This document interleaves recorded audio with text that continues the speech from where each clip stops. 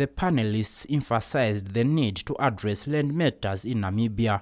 They also pointed out that politics is one of the issues mirrored by land reform and land matters in general. I like the Akan philosophy in Ghana, where they say we don't actually own land.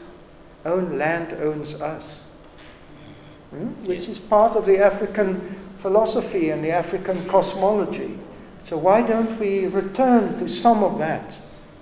You know, we actually don't own it ultimately. You know, we work it and we try to make it productive.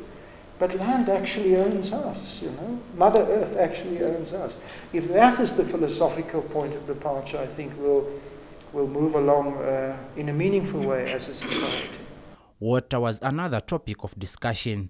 The panelists argued that the land has no use without sustainable abstraction and equitable distribution of water. Without water, there's no land. I mean, there's no people, there's no cows, there's nothing. So, of course, water is important. So I'm glad I introduced that element because it had been overlooked.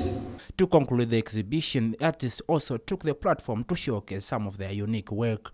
Aaron Mushaukwa reporting for the News on One.